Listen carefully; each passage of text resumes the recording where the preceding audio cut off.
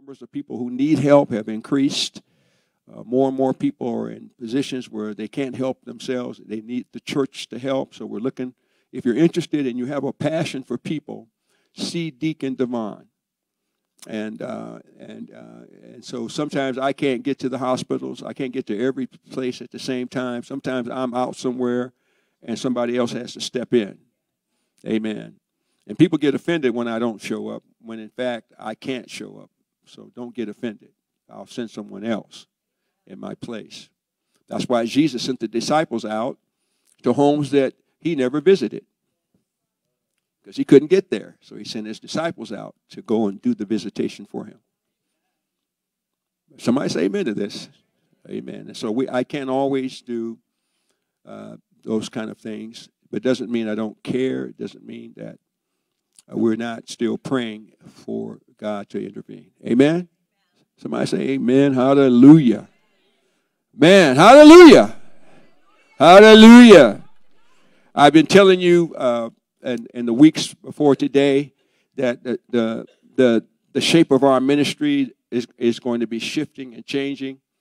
And so I want you to see that this morning, what I'm doing. And I want our first speaker this morning to come up. It's going to be Andrew. And then after Andrew is going to be his wife, Jessica. Then after Jessica, it's going to be the prophetess, Elisa. Where's St. Lisa at? She hiding? Oh, it must have been the glow. Couldn't see you. Oh, my God. Anyway, here comes the brother. Good morning, everyone. Today's a good day, isn't it? It's the seventh day, which means that we made it through the week, and it's Sunday. It's the Lord's Day. And, we just have to remember that each day is a blessing, and we're here to glorify him and to honor him. Amen. I want to turn to Genesis 30, 22, and 24.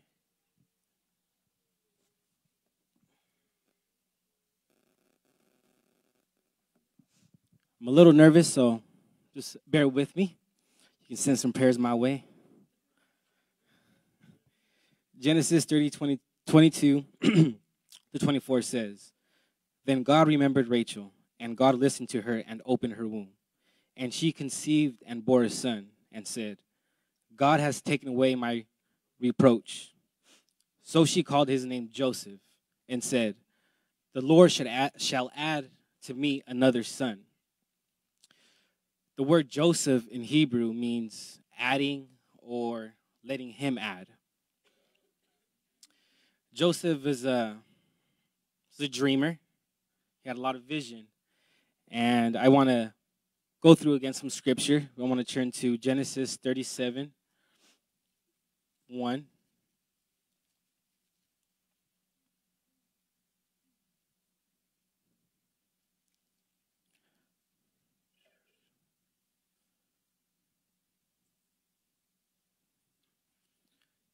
Genesis 37:1 says, Now Jacob dwelt in the land where his father was a stranger, in the land of Canaan. This is the history of Jacob. Joseph, being 17 years old, was feeding the flock with his brothers.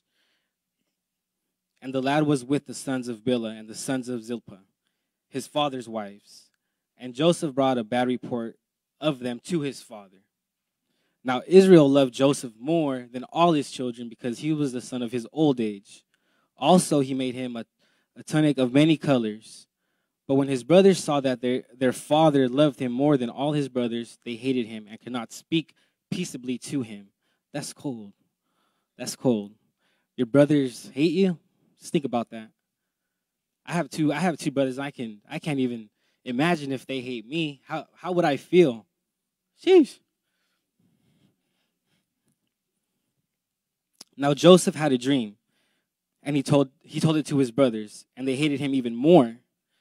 So he shared his dream to his brothers, and because he shared his dream, this vision that he had, his brothers just hated him more. How does that make sense, y'all? It doesn't. It does not. So he said to them, Please hear this dream which I have dreamed. There we were, binding sheaves in the field. Then behold, My sheaf arose and also stood upright, and indeed your sheaf stood all around and bowed down to my sheaf. And his brothers said to him, shall you indeed reign over us, or shall you indeed have dominion over us?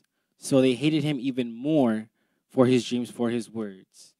Then he dreamed still another dream and told it to his brothers and said, look, I have dreamed another dream. So he was having dream after dream and sharing these dreams and vision with his brothers.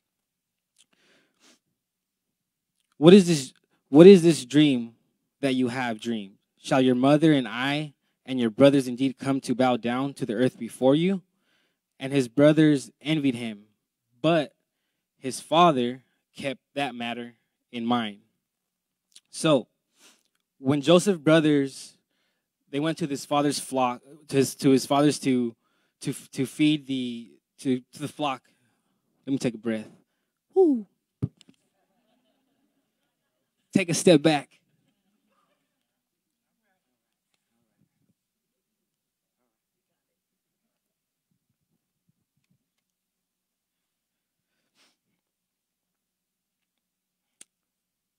Joseph went looking for his brothers after his brothers left. And he was in the fields looking for his brothers, asking, where are my brothers at? He didn't know. Then he ran to this man in the field and told him that they departed somewhere else. So then, of course, Joseph found his brothers.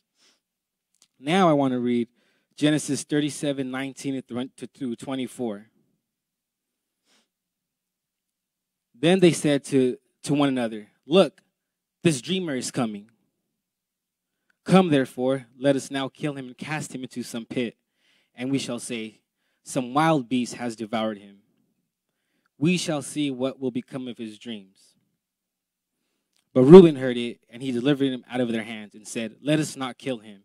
And Reuben said to him, shed no blood, but cast him into this pit, which is the wilderness, and do not lay a hand on him, that he might deliver him out of their hands and bring him back to his father. So they were scared that Joseph was going to just return to his father. Genesis 31:35 says, let me slow down.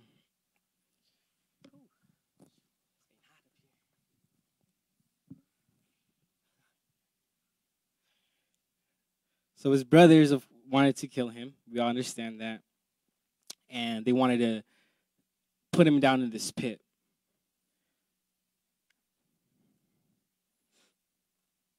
Genesis 37:31-35 says, so they took Joseph's tunic, killed a kid of the goats, and dipped the tunic in the blood. Then they sent the tunic of many colors, and they brought it to their father and said, we have found this.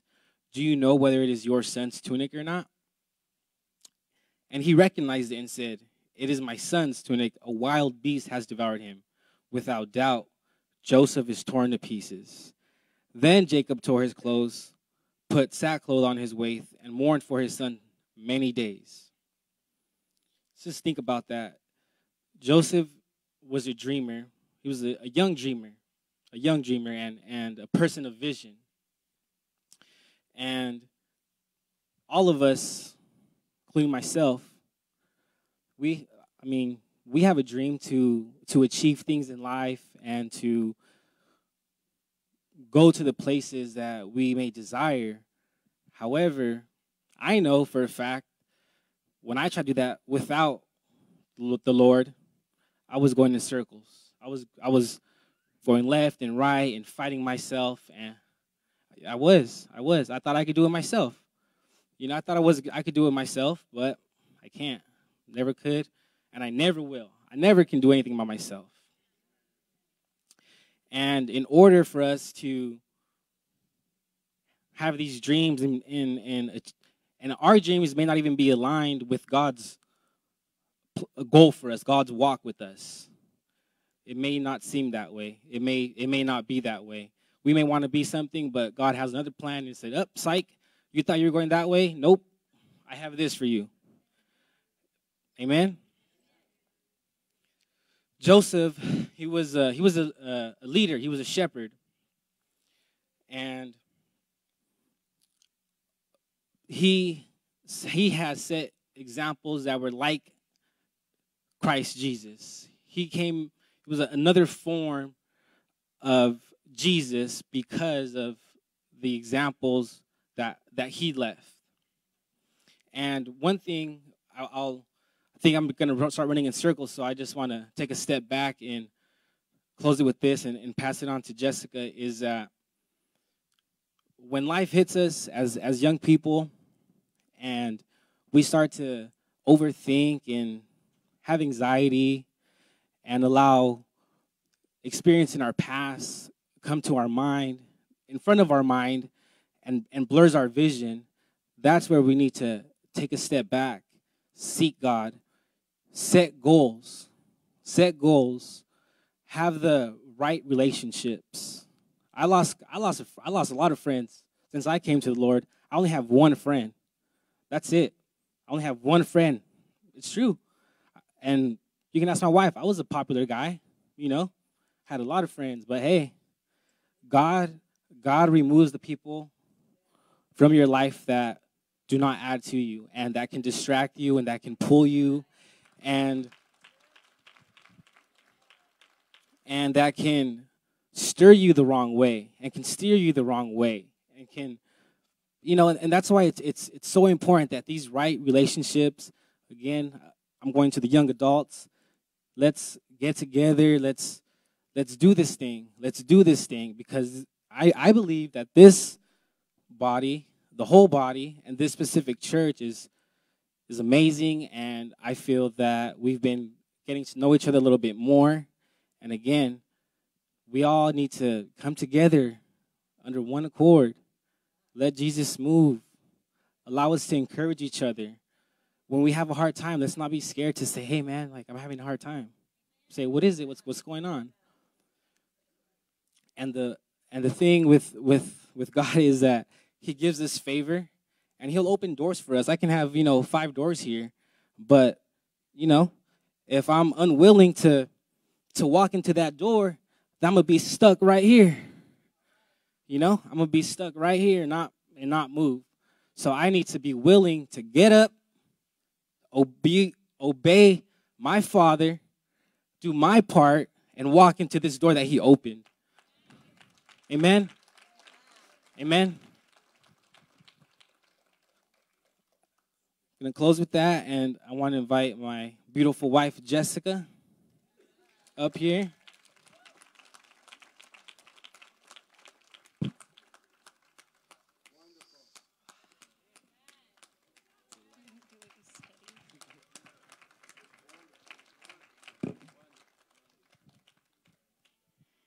I know he'll not be very happy about me saying this, but I was kind of laughing because we were studying together this morning and had a plan of what we were going to say, and he definitely got off track from the plan that we had. But, he was speaking from his spirit, so I appreciate that. I'm Jessica. I'm sure all of you know me, but just want to introduce myself. Recently, I learned that the Holy Spirit's supposed to be my best friend, so I'm just praying that the Holy Spirit will be here for moral support and to help me to understand this teaching in a way that I would be able to teach you guys in some way. So everyone continue to have Joseph in mind. What we talked about was that how Joseph can be compared to Jesus. He was a shepherd for one, and he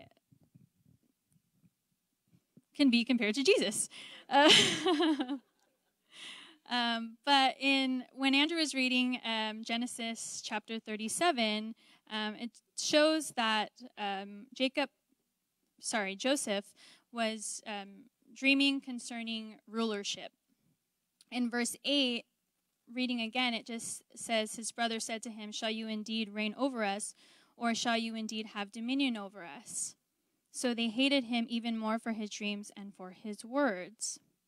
So why is rulership or being a leader in this world important in terms of living for the kingdom?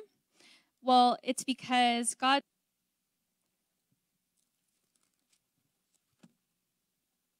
This is one that we've probably all heard at some point, but Matthew 5:14 says, "You are the light of the world. A city that is set on a hill cannot be hidden. Nor do they light a lamp and put it under a basket, but on a lampstand, and it gives light to all who are in the house. Let your light so shine before men that they may see your good works and glorify your Father in heaven." When I read verse 15, where it says, "Nor do they light a lamp and put it under a basket, but on a lampstand," I just thought to myself, like, of course, we wouldn't, turn on a light and then cover it with a blanket, right? I believe that this means that God is putting us into positions where someone else is watching us, and where he's wanting us to lead by example. The book of Philippians also calls us light bearers. So in Philippians chapter 2, if you would turn there.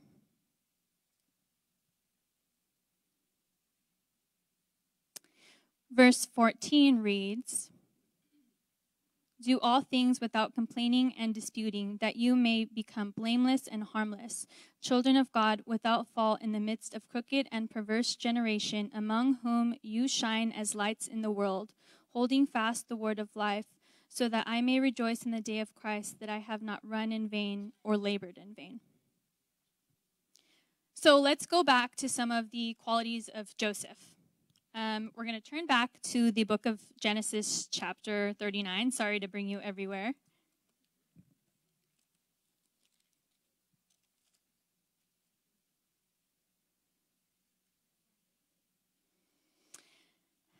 So Joseph was a slave now in chapter 39. And verse 2 reads, "The Lord was with Joseph, and he was a successful man, and he was in the house of his master the Egyptian. And his master saw that the Lord was with him, and that the Lord made all he did to prosper in his hand. So Joseph found favor in his sight and served him. Then he made him overseer of his house and all that he had put under his authority." I'm going to continue.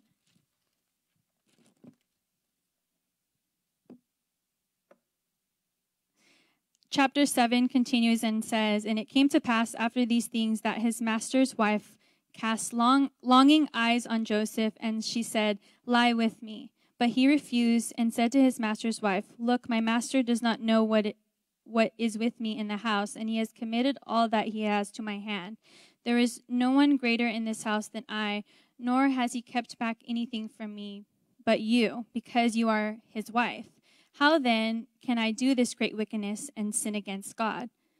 So it was, as she spoke to Joseph day by day, that he did not heed her to lie with her or to be with her." So now we know that Joseph is an example like Jesus was, and that he has qualities that we should replicate to be more like Jesus and Joseph. So we see there that he refused the wife. And remember, like Andrew said, he was young. He was 17. So I'm sure it was very hard for this 17-year-old boy to refuse this woman who was basically throwing herself at him. But we see that the first quality that we should replicate is not giving in to, sexual immorality, which Joseph didn't do. Sorry, I'm getting even more nervous speaking to you guys, but that's his first quality. So it goes on to say that, she's upset because she got refused, and she basically lies and says, well, he hit on me. So Genesis 39:20 reads, "Then Joseph's master took him and put him into the prison, a place where the king's prisoners were confined, and he was there in the prison. But the Lord was with Joseph and showed him mercy, and he gave him favor in the sight of the keeper of the prison. And the keeper of the prison committed to Joseph's hand all the prisoners who were in the prison. Whatever they did there, it was his doing. The keeper of the prison did not look into anything that was under Joseph's authority, because the Lord was with him, and whatever he did, the Lord made it prosper. So we saw the second quality. Joseph was an overcomer. He was in prison, but everyone was under him, and he was still showing his dominion over everything, even where he was in his circumstance. So, second quality, he's an overcomer. And because of these qualities, chapter 41 in Genesis, which I won't read to you, but if you were to read it on your own, shows that Joseph actually dreamt of the answer that would save the entire nation after that. So, in closing, this is why it's important to recognize these qualities that we're seeing in this instruction book that we have called the Bible, and replicate those things. And that's it. Here you go, Alicia.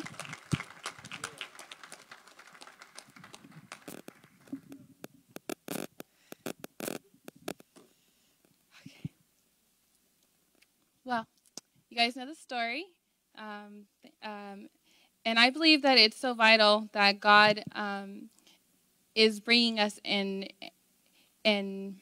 what He's called us to do. He says in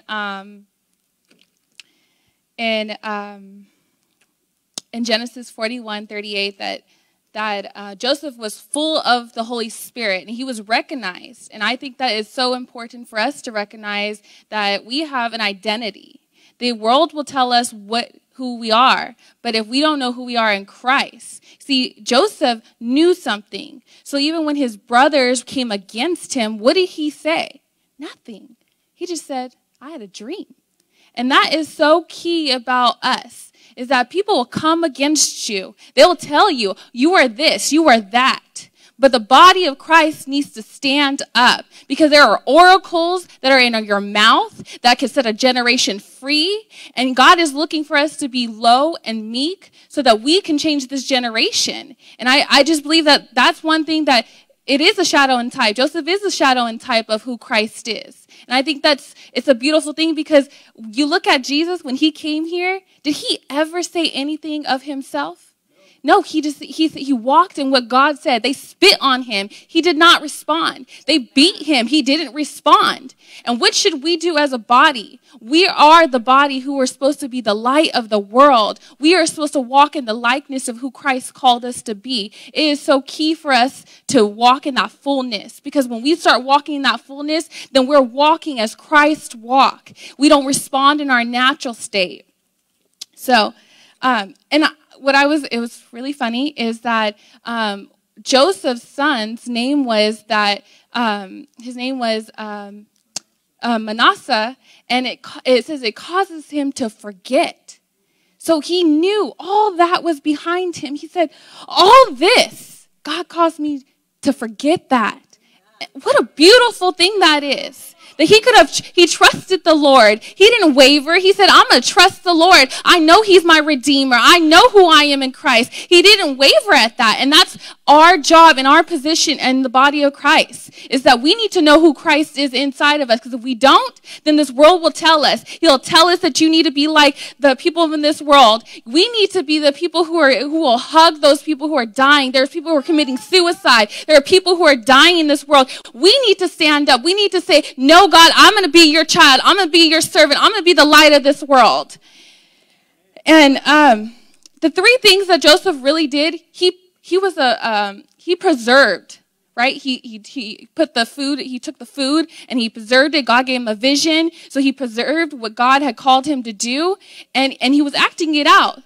And it says that we are the salt of the earth, and if you're not the salt, it will lose its taste, right? I love some steak. So, right, we need to have that.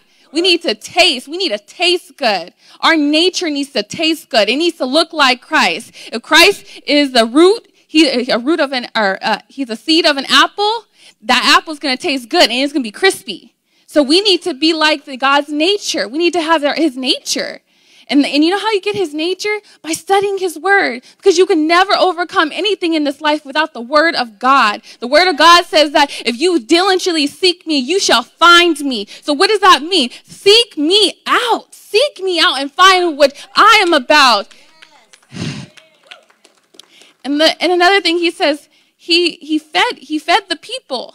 You know, when we become the oracle of Christ, we're going to feed this nation. We're going to feed Silicon Valley. We're going to feed them with the word of God that says they will live and not die. That is the identity. That is who we are. People don't know who they are, but we do. Because why? Because Christ lives inside of us. He said, greater is he that's in you than he that's in the world.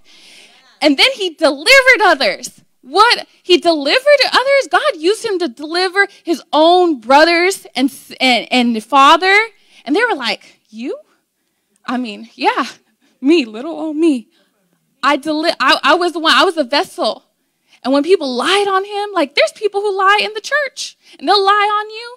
And they'll tell you things. But you say, what? Lord, I get on my feet for them. Because that's when you have a vision. You have a vision from the Lord. You see people as God called you to see them. They are you're responsible for them. Because you're supposed to lay down your life for your friends. You're supposed to lay down for them. And your brothers and sisters. That's what God calls us to do, to lay our lives down so we have a vision for this body. That's how unity comes in. When I could say, I don't see her sin no more. I don't see his sin no more. I see what God sees. He's a finished product.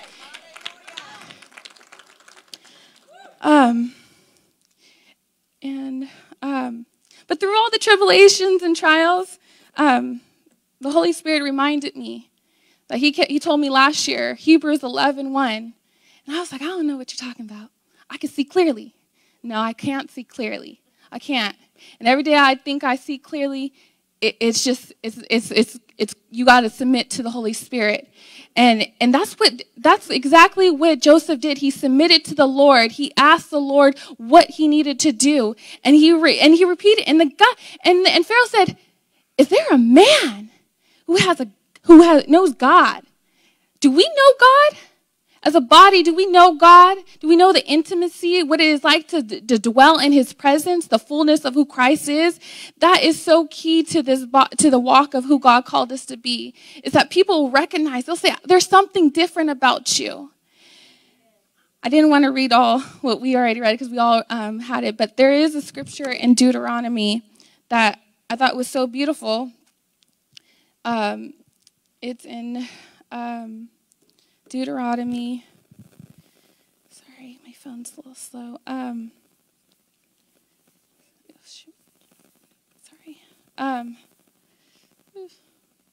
Okay. It talked about how precious we are, and it was talking about how Joseph was precious in the Lord's eye, and that's how God sees us. He sees us as precious children of God. Okay, here I got it. It's in Deuteronomy 33:13. It says, let me get the full chapter. And of Joseph, he said, blessed by the Lord be his land with precious things of heaven and with dew, and from the deep water that lies beneath with precious fruits of the sun, and with the precious produce of the month. And I'm going to skip down to the verse 16. It says, with precious things of the earth, its fullness and favor, a goodwill of him who dwelt in the bush. Let these things come upon Joseph's head and upon the crown of the head of him who distinguished as a prince among his brothers. How beautiful is that? That God said he gave the fullness of God inside of us. Didn't he say that in Scripture? He said, I gave you the fullness of joy. There's fullness of God, who God is inside of you. And he said, what is the Scripture?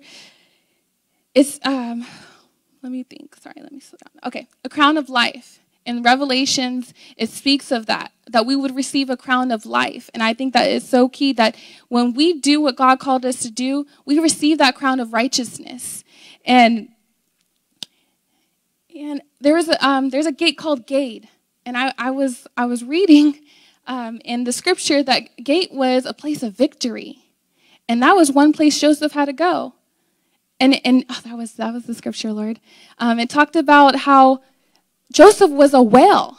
And they dug a well, and Joseph was a well for others to come out of. That's what he gave. He gave them food, right? That's what we as a body of Christ are. We are supposed to be able to, we're living water, right? The living waters flows through us. That's what we are. So people who don't know Christ will come to us saying, do you know how I can get saved? Do you know how I could talk about the Lord? Who can set me free from drugs and alcohol? Who could set me free? That as young people, we need that. That's what this world needs. This says a manifestation. The world is waiting for the manifestation of sons. You are the sons of Christ. You have sonship. You have rulership here on earth. So you need to walk in that, right? I'm excited because if I walk in that, that means that my brother will be set free from meth, right? My dad will be set free from meth. People in my family will be set from alcohol. People in my life, I will be set free. My son will be set free. My nephew will be set free. The people I know will be set free. They will not be tormented by the enemy. He has called us victory. He said we are the victory. We are the victories of his son. We are the well. Fill up your well with the word of God.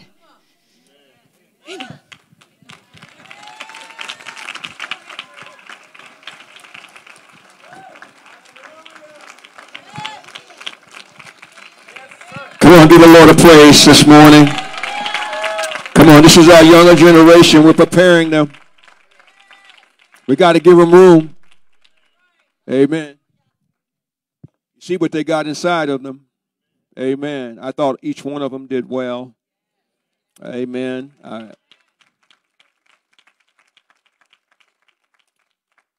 Really well. And I didn't give them a long time to prepare. Isn't that true?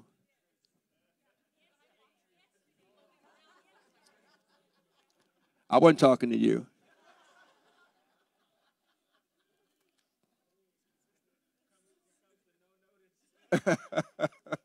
You're supposed to be instant ready.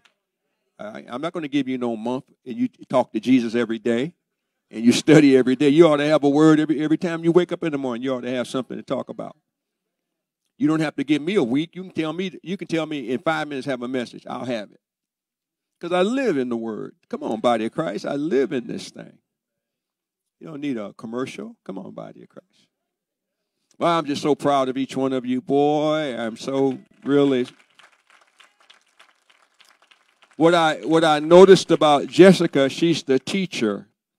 What I noticed about Andrew, and he's getting himself ready, he's going to be a preacher. He's going to be preaching under a great anointing. And Jessica is a detailer. She brought detail.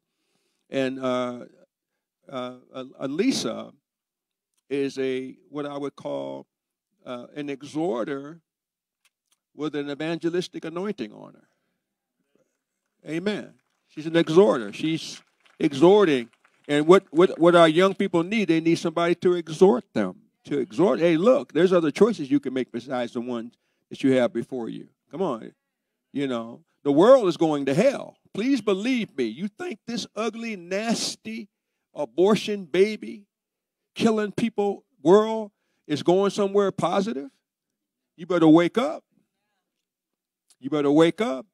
And just like you were born, one day you're going to die.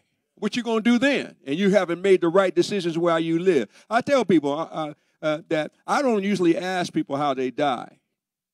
I asked you how you lived in between that time. How did you live your life? Did you waste it or did you live it? There's a difference between living your life and wasting your life. Come on here, somebody. Amen. I wasted many years of my life in and out of prison, jail, drugs, ODing. Come on, falling out, passing out. Can't find my car. I'm not hearing nobody say amen to this stuff. It's a shame when you can't even find your own car. Somebody say amen. Walking around there in the Coliseum for 4 hours, my car parked on the other side. Got the police looking, everybody. The car is parked on the other side. Now, you know, that's crazy. It's the only one in the parking lot.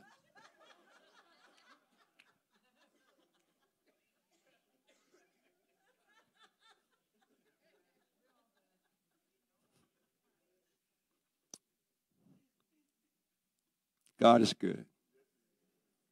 I'm really proud of you. I really, really am. Thank you so much for.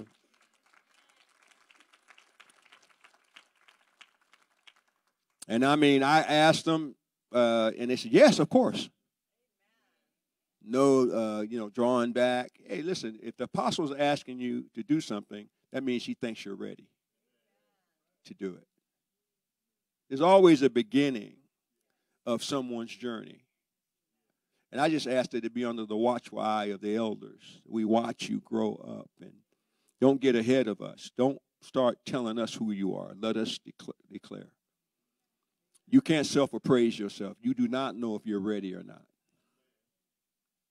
You just don't. All the trees in my backyard don't tell me when they're ready. I prune them when I decide to prune them. I'm not getting any amens on this stuff. The gardener comes back there every year, and he tells me, I'm going to prune your trees, and he prunes the trees. The trees don't say, hey, I think I need some pruning over here on the left and some on the right. No, you don't get to do that. Somebody else does that for you. Then one day you do it, just like your children. Your children are going to say, Mommy, they don't have nothing but their underwear on, so I'm getting ready to go to school. You said, you ain't leaving the house dressed like that. But, Mommy, this is what I want to wear. We're not going to let you go out here and face this devil out here and you're not dressed right. You got to have your armor on and everything there. I want to talk to you. Bello came, Prophet Bello from Sweden came 2 or 3 years ago, and he taught a message on the shaking and the shifting and the sifting of the Lord. Well, the Lord spoke to me. I was reading a book by Kelly Varner, and the scripture came out of 1 Corinthians chapter 10, jumped off the page at me. It just jumped, and I said, wow, I read this, but it seems like I need to go back and look at it again. And then I remembered what Prophet Bello said about the sifting. I seen the shaking and I seen the shifting. But now I see the Lord ready to sift us. Say, sift us. But because the people of God could not go into the promised land until they had been sifted. Say, they couldn't go into the promise without the sifting. Now I want to define to you for a moment what the sifting represents. There were some things that happened to the people while they were in bondage.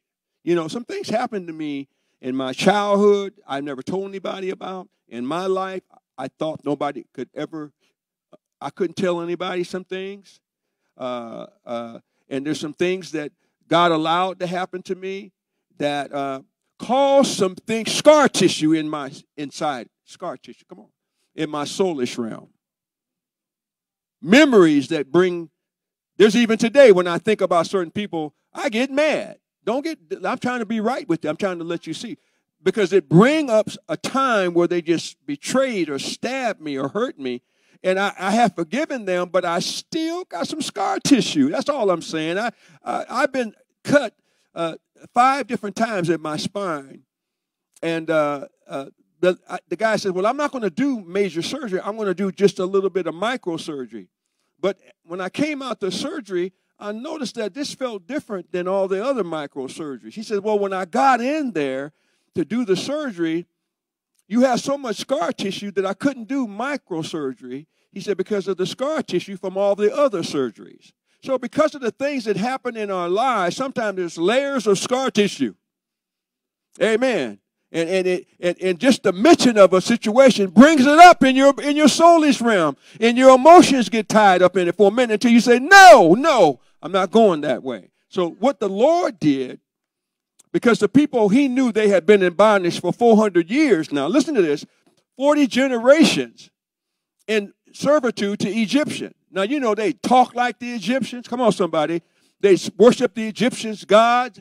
They ate the Egyptian food. Come on, body of Christ. They did the Egyptian dances. Are you hearing what I'm saying? They listened to Egyptian music, and they forgot about the God that they used to serve. It's almost a picture of the church today. You got the same music, got the same everything in the church. It's just like in Egypt, in the world. Egypt is a type of the world. Stay with me. Don't lose me here. I have to show you something. So God had to bring them out of that bondage to get them separated from Egypt so he could work out what 400 years of bondage had done to their character, to their soulish realm. It had destroyed some things in them, integrity. It destroyed their loyalty. It destroyed them. And so he had to come and bring them into a place where he could do some sifting to get some things dealt with before they could go to the promise. See, some of us are trying to get to the promise. We say all the right words, but some stuff inside of us needs to be sifted. Oh yeah, we know how to play church. We know how to fake praise and fake worship because we don't do it at home. One time we do it is on Sunday. That means you're faking. This is a 7-day-a-week journey here. You got to praise him every day of your life. Every day of the week, he must be Lord of your life. He must be the God of all glory.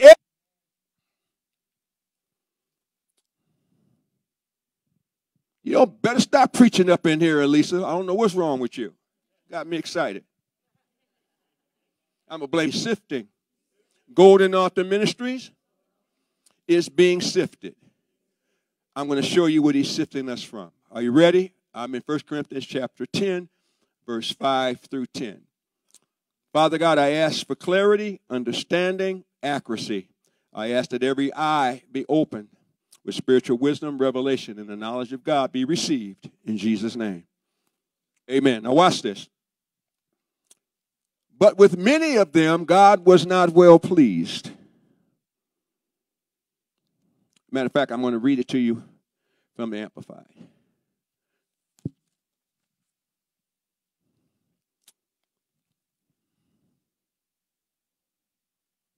Are you ready?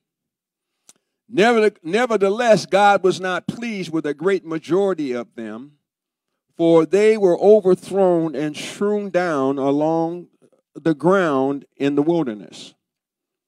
Now, these things are examples and warnings and admonitions for us not to desire or crave or covet or lust after evil and carnal things as they did. It says, do not be worshipers of false gods as some of them were. As it is written, the people sat down to eat and drink the sacrifice offered to the golden calf of Horeb, and rose up to sport and to dance and to give way to jesting and hilarity. We must not gratify evil desires and indulge in immorality as some did, and 23,000 of them suddenly fell dead in a single day. We should not tempt the Lord and try his patience to become a trial to him, critically appraise him, exploit his goodness as some of them did, and were killed by poisonous serpents. Nor discontentedly complain as some of them did, and were put out of the way entirely by the destroyer. All these things befell them by the way as a figure, as an example and warning to us. They are written to admonish and to fit us for right action by good instruction. We in whose days and ages have reached their climax, their consummation and concluding period. Therefore, let everyone who thinks he stands, who feels sure that he has a steadfast mind and standing firm, take heed lest he fall into sin. And if you kept on reading, it would say there is a temptation that's common unto man. And all of us are not tempted by the same things, but one thing is common to man. Satan's only temptation to you that makes a difference is for you to find fault in God's word. It's for you to look somewhere else other than what the word of God says. Come on. And what the devil is really shrewd. He'll tell the black people, oh, that's the white man's Bible. He'll go to the next one and say, oh, they changed that Bible. And every generation that he wants to deceive you, he wants to get you away from the Bible. Come on, you hear it? And so you can find something wrong with it. Are you hearing what I'm telling you? The only thing wrong with the Bible, you're not taking time to learn it. Because it's not for the natural man.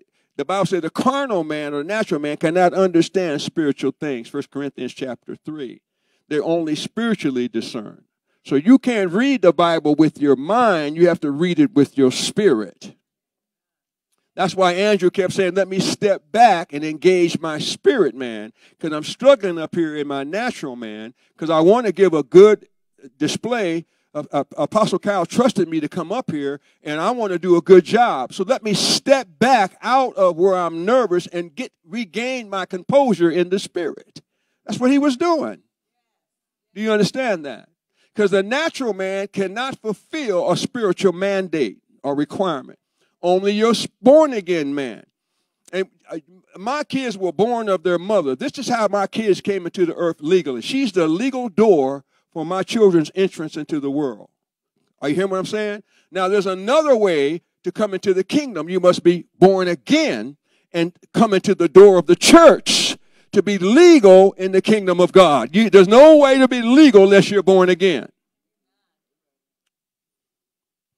And my tears on Friday were based on this fact. I researched and found out that a great majority of people in the church today that are not saved.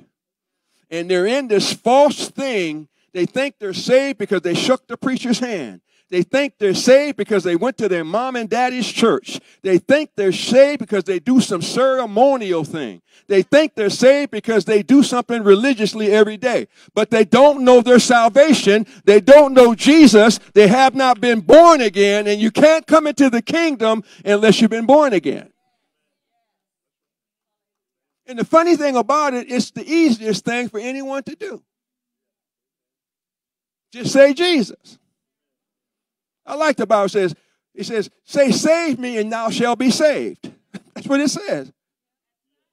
Save me, Lord, and I shall be saved. He didn't say you have to do all this sinner's prayer and all. He said you have to believe in your heart. He said, save me, Jesus. And he said he'll save you. Not us religious people. Well, I think they need to do a little bit more than that to get saved. Rotten sinners. You at least need to make them do a 5-minute prayer to get in.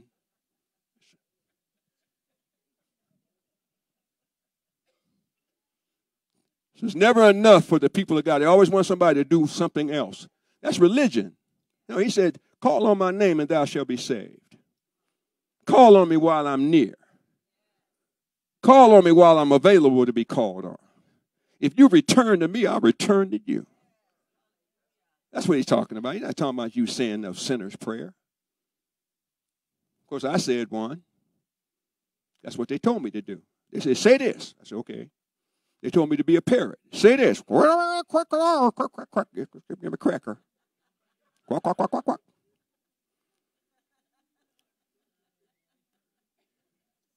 And the little parrot ministry was on me. But then while I sought God, I met him and I got born again. I got born again for real. I wept for 6 months. I guess my family thought I was having a nervous breakdown, but I was so glad to be saved. I was so glad that I was going to have a chance to lead my children into righteousness. I was so glad because I wasn't a good dad before then. I was a crazy person. Say crazy.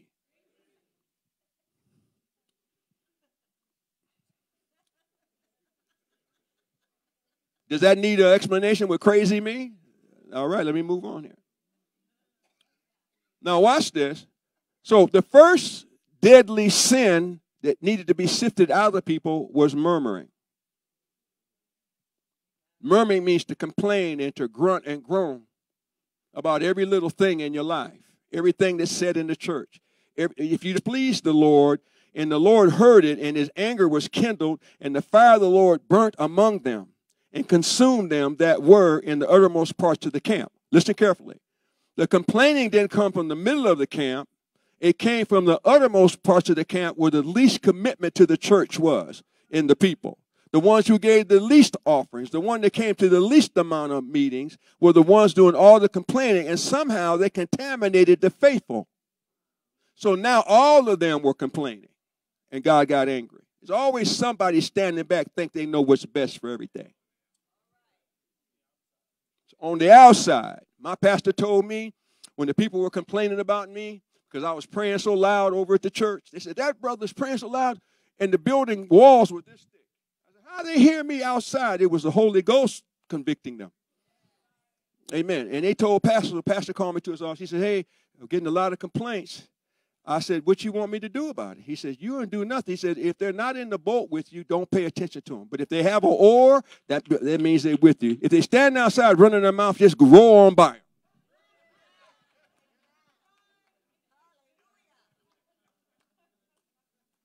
If they're not in the boat, they're not with you.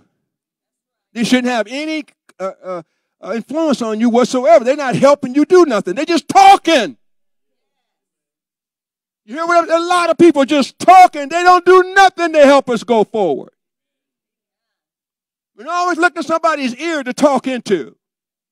The Bible said, be careful what you hear. Now watch this. And Moses cried, and the people cried to Moses, complaining, and Moses prayed unto the Lord. The fire was quenched, and he called the name of that place Terebinth, because the fire of the Lord burnt among them. They were complaining. Guys, I have to sift out your complaining and moaning, trying to make the world perfect when you're not. Spirit is on you. How can you have a perfect world when you're still in it?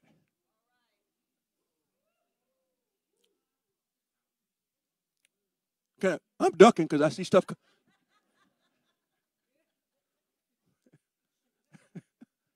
Can I go a little bit further?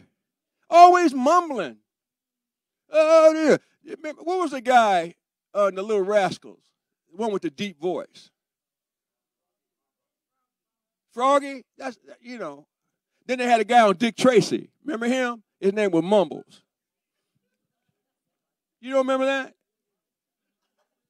Dick Tracy would ask him the question. He would say, he said, thank you, man. Thank you. Somehow he could interpret his mumbling.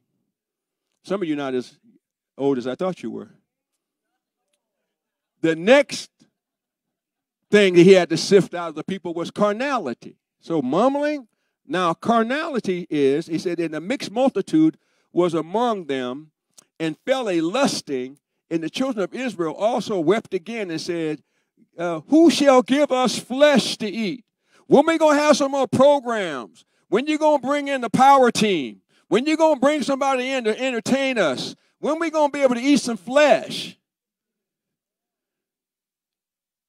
We remember the fish that we did eat in Egypt, and the cucumbers and the melons and the leeks and the onions and the garlic. And now our soul is dried away because we don't have no Egyptian food. We can't bump and grind like we used to. And our soul is dried up because I can't wear that tight dress that shows my figure anymore. And I can't let my bust be out anymore. And my soul's dried up because that's how I got men to come into my life. When they saw my flesh, they wanted me. Now nobody wants me because I got my flesh all covered up. Oh, give us some flesh. And they were weeping.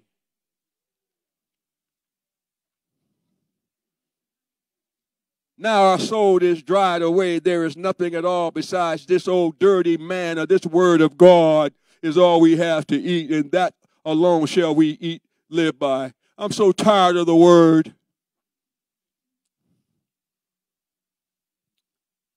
So he had to sift that desire to live out your old life through this new man, rather than allow your new man to live out his life while you put off the deeds of your former life, so you can come into abundant life, in the life that he came to give you, kingdom life. I got to move on quickly. Now, this third sifting was very critical. I want you to get this. Numbers 12:1, and Miriam and Aaron spake against Moses because of the Ethiopian woman he had married. For he had married an Ethiopian woman. Now, Ethiopian woman was a black woman. Miriam and her brother got mad because Aaron brought in a black woman into their family. Watch this. And they rose up against Moses and said, what you doing with this Ethiopian? Watch this. I'm not hearing nobody say anything. What happened was The Lord heard her. Say, the Lord what? See, when you're talking, the Lord's hearing you. When you're running your mouth, the Lord is listening to what you're saying. And the next day, she broke out with leprosy. Isn't it interesting? And she turned pure white. Moses' wife was black, and now here she is pure white. Come on, somebody here. God got a sense of humor, doesn't he? I just want you to see this. But see, and the camp could not go forward as long as she was sick with leprosy and prejudice. The camp did not move until she was healed. Ladies and gentlemen, until you get rid of that racist spirit, that sexist spirit that you have on you, and that look at people different, respect their person spirit, this church can't go nowhere until God sifts that out of you. To everybody's a child of God, no matter what color they are. Everybody's a child of God, no matter what they look like. Everybody's a child of God. So God had to sift it. He couldn't give them the promise as long as they wanted something from the flesh, and now they were making the differentiation of the color. And God did not punish Miriam because she was just a woman. It's because she got out of position with God's decision.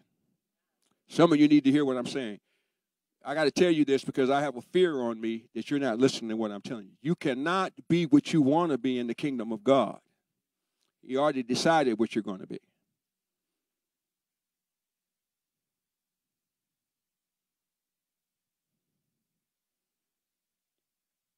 Now, this first case of rebellion, only the individuals were dealt with, Aaron and Miriam. The cool thing about that, Miriam was called to the same office as Moses and Aaron. They were given responsibility for 3 million people. 3 million people. They had responsibility over, and she got time to be worried about what color Moses' wife is at. Some of y'all ever hear what I'm saying? You're so busy telling everybody what their wife ought to look like, you ain't taking care of your wife. I better go over here. You better take care of your own home. What's your wife telling her girlfriends about you?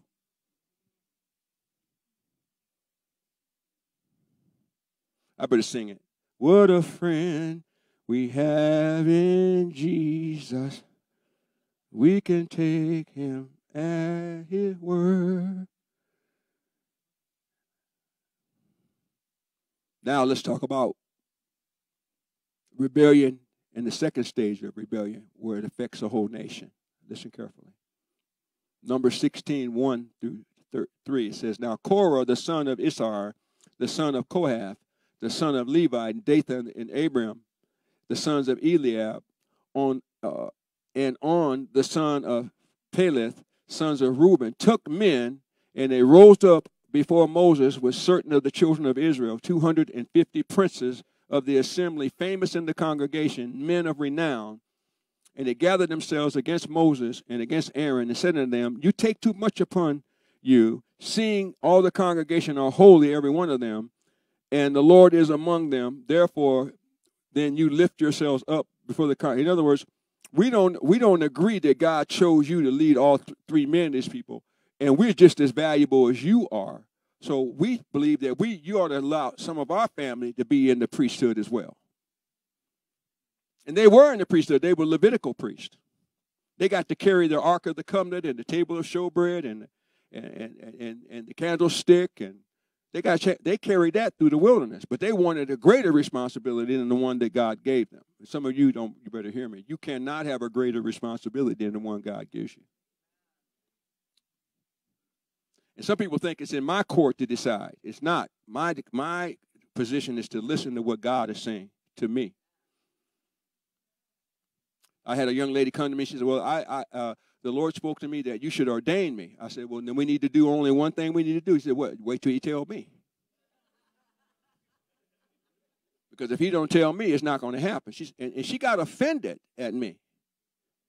because I didn't hear her God tell me what he told her. She made her own God like many people do. They have their own Holy Spirit. He talks to them and says things that are apart from the headship of the church, which is impossible. I didn't say he didn't speak to you, but he doesn't speak to you about the headship of the church. That's not your responsibility. It's quiet here in River City. I got to move quickly. I can't. So now it's 25 princes that raise up at least 15,000 other people to rebel against the leadership of the house. I had it happen here where people said stuff and people did their thing, and they rose up and never even called me to see if it was true that was what was being said. They just went with somebody who was popular. I'm not mad at nobody because my father spanks the butt around here. I don't get to spank. That's father's business. Here, I don't do that. I'm not the kind of pastor talking about. I know some people have been in churches where you left. Pastor, if you leave with the curse of Ham upon you, and your generations, and your dog gonna have fleas and all kind of stuff. Somebody tell me that's not the truth.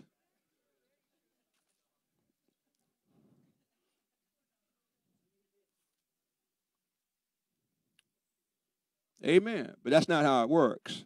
And so these 250 were killed by the Lord. Then because the company of people with them didn't repent, God had to swallow them up as well.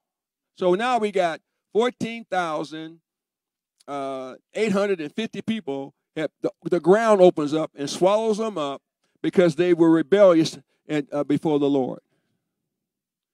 And God took the prince's censers that they had, and they smashed them down, and they nailed them to the brazen altar, brass censers, amen, as a memorial against rebelling against God's decisions.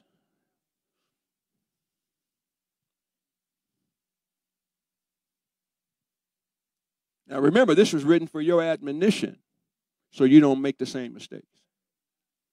Final one, unbelief. This is the most terrible one. This cost nearly 3 million people to die in the wilderness without ever receiving the promise because of this unbelief. Unbelief is the most. There's nobody going to hell for being a whore, a robber. Nobody's going to hell because of that. They're going to go to hell because they rejected Jesus Christ. That's the only way you can go to hell. To reject the offer of salvation is to reject heaven. And nobody lives. Somebody says, well, the church is so mean. You telling people they're going to go to hell, and you judging people. No. I've never done that. You're going to live for where you're going to go. If you live for the devil, you're going to burn in hell.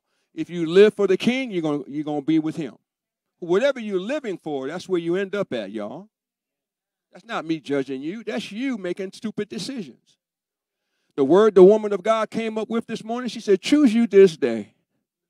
Blessings or cursing, life or death. The choice is in your hands. Some people can't stand this heat I'm preaching this morning. Let me finish with this.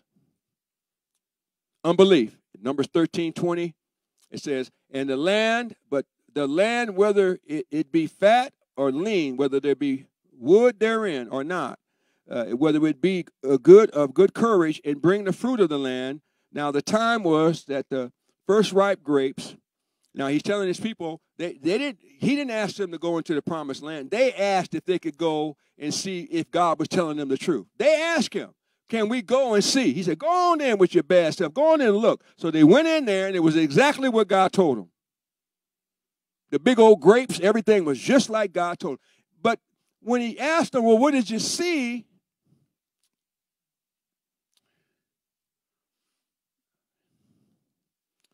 This is what they said.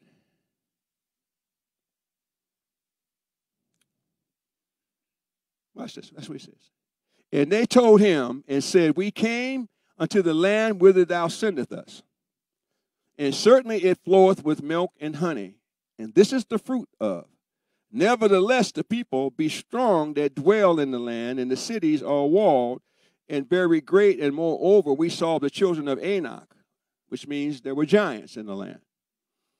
And the Amalekites dwell in the land of the south, and the Hittites and the Jebusites and the Amorites dwell in the mountains. And the Canaanites dwell by the sea and by the coast of Jordan. And Caleb stilled the people before Moses and said, let us go up at once and possess it, for we are well able to overcome it. But the men that went up with him said, we be not able to go against the people, for they are stronger than we. And they brought up an evil report of the land that they had searched unto the children of Israel, saying, the land that we've gone to search it, and the land that eateth up the inhabitants thereof, and all the people that we saw are men of great stature. Amen. Did you see that? And so they said that what they saw, everybody that they saw and everything they saw was greater than them. Was greater than them. Was greater than them. And we saw giants in the son of Anak, which come to the giants, and we were in their sights grasshoppers, as we were in their sights. In our own sight, we were grasshoppers as we were in there. In other words, they say the enemy saw us, and when they looked at us, we looked like grasshoppers to them. And what they said was, prophetically, grasshoppers don't have ears. They have 5 eyes. And so they see more, but God says you can't walk by sight and get the promise. You gotta faith come by hearing. But see, I found out from further research that the ears of the grasshopper is on his belly. They have sensors on their belly that allow them to hear. The problem with that, the belly, when they walk, rubs against the earth. The only thing they can hear is what the earth is saying. They can't hear anything about what heaven is saying. So they were saying, we know you're God. We saw you split the Red Sea. We saw you bring us manna. We saw you bring us quail. We saw the water from the rock. We saw you split the Red Sea. We saw you drown Pharaoh, but we can't hear you. We can't hear you because our ears are tuned to what the President Trump is saying, what the news is saying. Can't hear you because I'm too much on the internet hearing what people who don't love you are saying. People on the internet don't love you. They've expended no time in your life. Why are you listening to that? Can't hear you, Lord. My ears are bound to the earth. Can't hear you.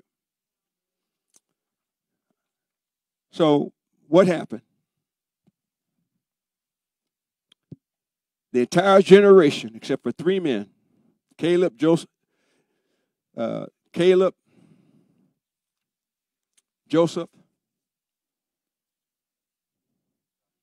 Joshua. Joseph's bones went over to the promised land. The other generations didn't make it. So how could almost 3 million people not receive the promise of God? Because of doubt and unbelief. They didn't get to enter into the promise. They spent more time to try to disprove the Bible than obey the Bible. One brother said, well, Islam has one Bible, the Quran. It's never been changed. You idiot.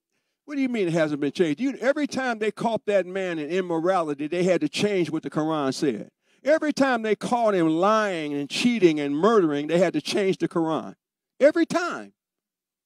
It may not be a different name on it, but it's been edited and changed so many times. Come on, somebody. Now, I didn't call anybody an idiot unless you're one of the people I was talking about.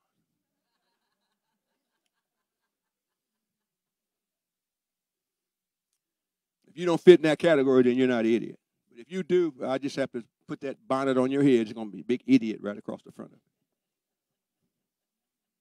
Because you're trying to disprove the life of a living God. You can't do it. They lost the whole generation, lost their lives. 100 funerals a day for 40 years. 100 funerals a day.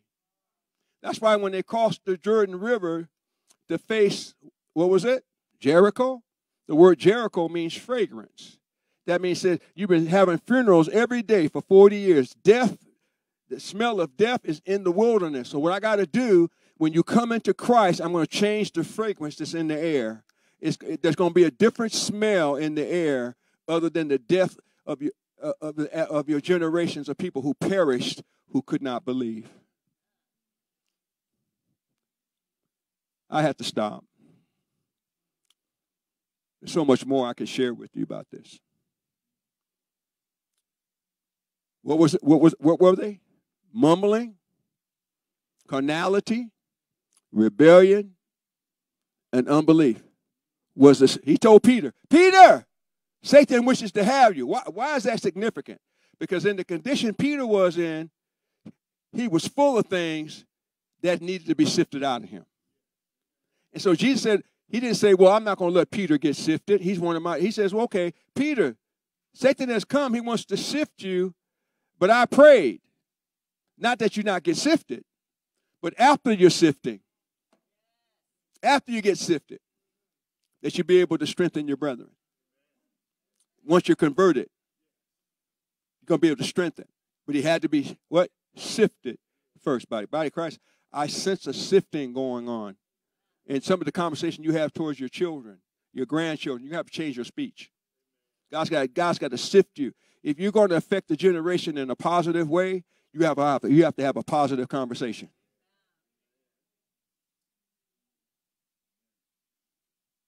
If you're going to affect anybody, you're going to have a positive conversation about the future. You just can't slide in with everybody. We used to have this beer club at FNC where I worked. And every Friday, we go to Pizza Jack's on Monterey Road, and we get big old mugs of beer and all the pizza we could eat. And we sit there and just have friendship over beer and pizza.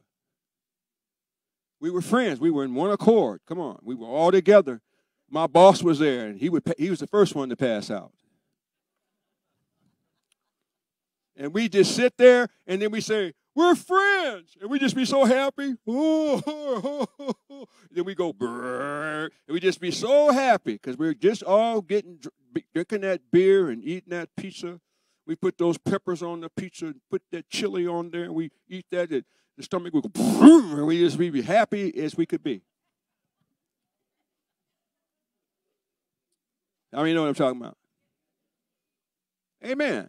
But now we're in the body of Christ, and we got a different kind of drink. They drank from the same rock. They drank from the same spirit. They had the same bread. They had the same covering over them. Everything was identical. They had the same word. They were saying, come on, you hear what I'm saying? How come we can do that in the world and we can't seem to get it together in the church?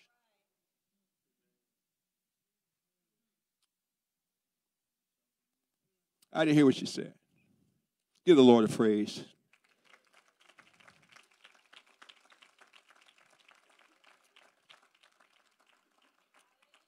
Sifting, shaking, shifting, and now the Lord is sifting, looking for a refinement, looking to bring the final product to its fullest effect upon when you baking. I know my mother used to have a sifter, and she'd take the flour and she pulled that thing, and the powder would be so fine, there'd be a little mist of it in the air because she wanted that cake or those cookies, whatever she was baking, especially when she did those peach cobbler. Her favorite was a lemon meringue pie and pineapple upside down cake. That was the thing that she would do. And she set that lemon meringue up on the little thing there. She said, "Don't touch it, boy." And I'd look at it. And I'd reach just a little bit. I just want to get a little bit of it. Boy. Okay. But there's something about that meringue on that lemon pie when it's piping hot. It's so good. By Christ, your Father has prepared a table for you with something on it better than a lemon meringue pie, better than my mama's her peach cobblers and all that, and her sweet potato pies and all that. God has something for you, but it's only served at his table. Father, I praise you this morning that as you sift us, that sifting doesn't make each other leave, that we don't leave, but Lord, that we would submit to the sifter, that we would submit to the process, that we would submit to that thing that you need to do in each one of our lives so that we can have the life that we all want. A good life, but you can't have a good life doing good things. You have to have a life doing God things. And that's what brings the life and that life to you more abundantly. Father God, I pray that you would make this word so indelibly clear in our hearts today that no one be able to resist the intelligence of the Holy Spirit. There's so much more I could have said today, but I think I said enough for people to see that there's a sifting going on in the house of God. Have your way, I pray today. Come on, somebody say, in Jesus' name, do what you have to do, Father, to remove the mumbling from me, to remove carnality from me. Do what you have to do to remove rebellion from me. And Lord, help my unbelief. In Jesus' name, somebody said amen and amen. I thought about the tears it must have caused Moses to know that those he had suffered for 40 years in the wilderness and an additional 40 years, that most of them were not going to get the promise. You know it must have broke his body of Christ. Let's go on together and not one of us not receive what God has promised us. Let's go all the way. You'll be better for it when you see what he's got for you. You'll be happy for it if you let him have his way. Father, I thank you. In the name of Jesus, I pray. Somebody said amen. Remember our conference on the 23rd with Apostle McGee on the 23rd. Also, he'll be here on the 24th and Sunday morning and Sunday night with Apostle Marshall McGee will be with us one more time. Amen. Somebody give the Lord a praise. Remember, Prophet Andrew's going to the Philippines. His support letters are on the back table back there. Make sure you support our brother as he goes once again to a Kingdom Conference there. And they'll be in Mindanao. They'll be in different places in the Philippines. You know they're going to be bringing the word of God concerning the kingdom. Amen. Praise God. Father, I ask that you release the people not from your presence, just from this place. It's in Jesus' name we pray, and we all said,